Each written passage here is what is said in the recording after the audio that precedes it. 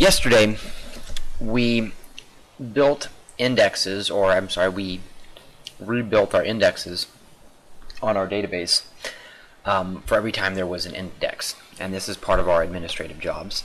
So as you can see, our procedure here has that indexing.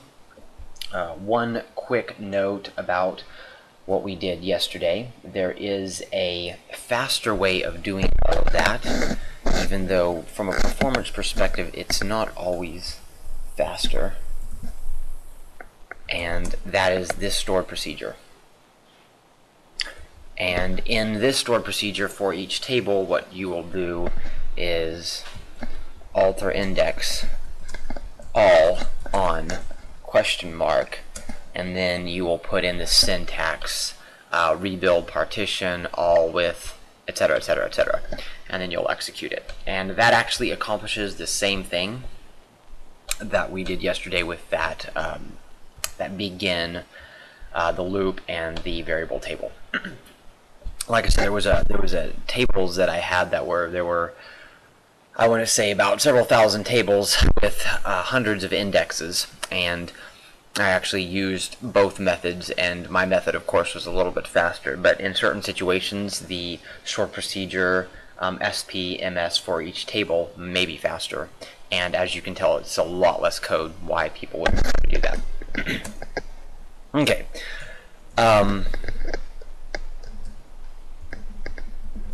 So now we're going to be doing integrity and backing up.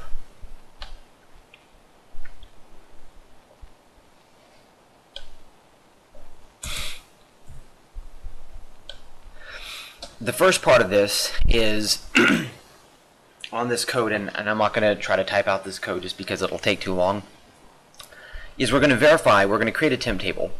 And we're first going to verify if the temp table exists. This is because when you execute a stored procedure and a temp table or a table is already in existence, and you are going to create that table in your code, if the table exists, the code will break when you try to create the table.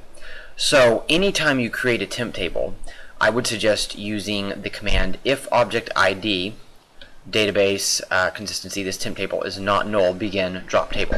And what that does, if you want to verify, my computer froze, sorry. What that's doing is if we select this object,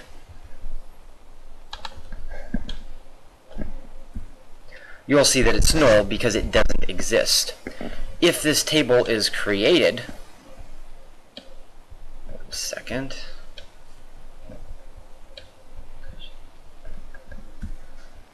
we create the table and we run that command again.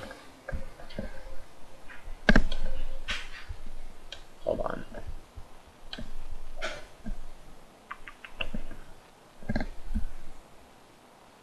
You'll see there's already an object database consistency in the database.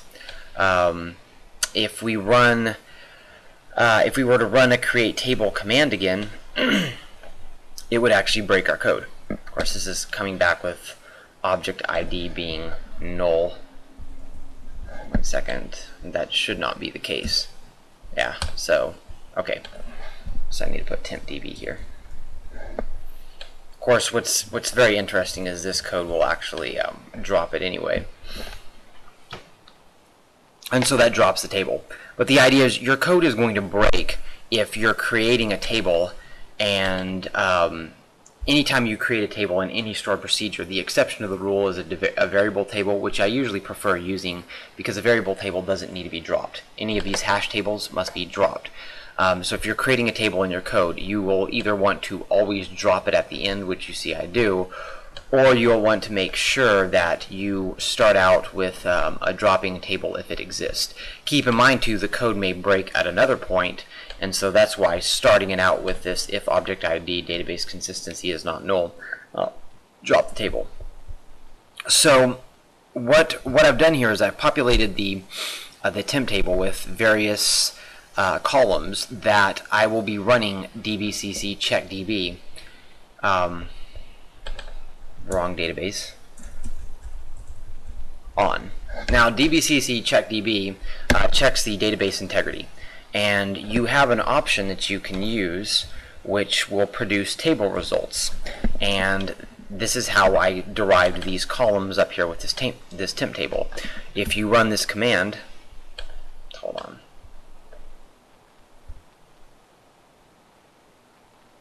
You will see the columns and the results of dbcc CheckDB. The big key on this is the very final column, which is CheckDB found 0 allocation errors, 0 consistency errors in the database client marketing. Okay, so that is very important for us to look at. Now, in this script, we don't want to back up the database if there's no integrity. So if it found errors, we don't want there to be a backup.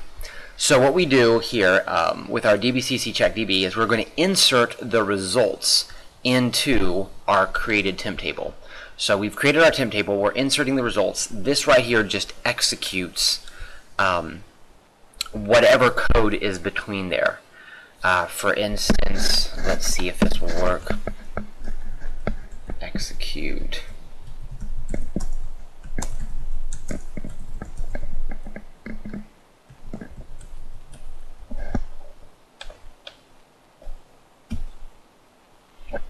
For instance, if I were to put a select statement in between air quotes in an execute, it will go search that table. So anything that you put in air quotes, this is the syntax, you're executing this. But we're inserting the results of this code execution into that table. So once we've done that, we're going to go back to and look at yesterday's video for kind of an explanation of how to declare variables. We're going to declare the variable count. It's going to be a tiny integer because it only needs to be, actually this right here could be a tiny integer, actually will work. But it could be, I guess, a bit, because it's going to either come back with 1 or 0. And what we're going to do is we're going to count from that table that we built, the temp table, database consistency, where the message text, which is where the CheckDB found 0 allocation errors and 0 consistency errors, is like that. If there's a count of 1, notice if the count is greater than 0, then we actually perform the backup, and I'll explain this in a second. If not, it will print out the database integrity compromised, and then of course this right here inserts to a table. That's a different database that I have, but it inserts to another table to let me know, and then I review that off of a report. But in this case, we're just going to print this right here. And I'm going to change the name. Okay. I'm basing it off of my other database here. Okay, so if the count is greater than 0, we're going to begin this process, and that's the simple syntax of an if statement in TSQL. It's if something is true, then begin, and then there's an end below, and then else begin and end. It's a little bit different than C# where you just have a bracket open it up. Okay, so we're going to declare variables here. This is how the backup works. We declare a name, a path, a file name, and a file date. And then I have set the path to be on my D drive backup. I've set the name to be client marketing, and then I select the file date to be this value here. This is important because if you have dashes and whatnot in your value, you will find, I'll just show you what this does, you will find that your code will break, because you'll see how it produces a value where all the numbers are together. Your code will break. I ran into this issue the other day because a dash to a computer is a path, is part of a path, so it'll break your code. So that's why we convert it to a format which is just numbers, 2013 06 05. It's kind of like entering into an automated system in a phone. You enter numbers, you don't enter dashes, because that would confuse it. Then we set our file name, which this is the full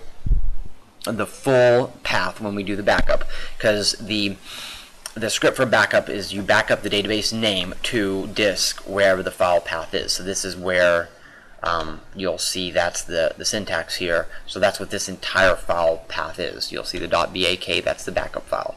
So we have the path, which is here. We have the name, which is our database name, client marketing, underscore the date. And now that's the syntax that I use. You could use a dash here, you could use anything that you want, but I like to keep those separate. And once again, this can be eliminated. And then of course, we back up the database. And in this case, I print the database is backed up, and I count what I also count, or I print the value of whatever the count was, which means I got one value of a CheckDB found 0 allocation errors and 0 consistency errors. So the advantage of this script here, and like I said, to save time, I'm not going to type it all out, is that we create a temporary table. Notice we drop the table at the end, by the way. One thing to note. We create a temporary table. We insert the CheckDB results into it. If the database has integrity, we back it up. If the database has no integrity, we don't back it up. Instead, we alert the person who's executing the stored procedure that actually it's compromised. And so what that means is we need to go back to one of the BAK files that the integrity is not compromised on. And this is valuable because when there's so many times I've seen this with clients where they just back up a database and they back up transaction logs, and then they run CheckDB independently. And I've seen this time and time again where they'll find out that some of the BAK files, CheckDB was saying that there were errors, and they were backing up a database with errors. And so this prevents that from occurring. You're alerted to the errors in the sense that you don't get a BAK file, and in the sense that it also will print that out. Actually, I have this called in a C# application, and it won't print it out in C#. But like you saw the administrative table that I removed from here, I actually have it inserted into that table, and then a report runs off of that table. But there are actually several databases that I have done work on where the client actually had flawed BAK files that had errors on them, or integrity errors on them. And so one of the chief most important things anyone can do is prevent backing up something which is compromised. So this is a script. I'll be adding to the administrative tasks, but for people running SQL Server Express, again, this is not in a job, this is just in a stored procedure. We now have it to where it will rebuild all our indexes, and now we have it to where it will perform a CheckDB, but while it's performing a CheckDB, if the database has integrity, it'll back it up as well. If it doesn't, it will print out an error and it will not back up the database. So we won't have flawed BAKs as far as CheckDB is concerned.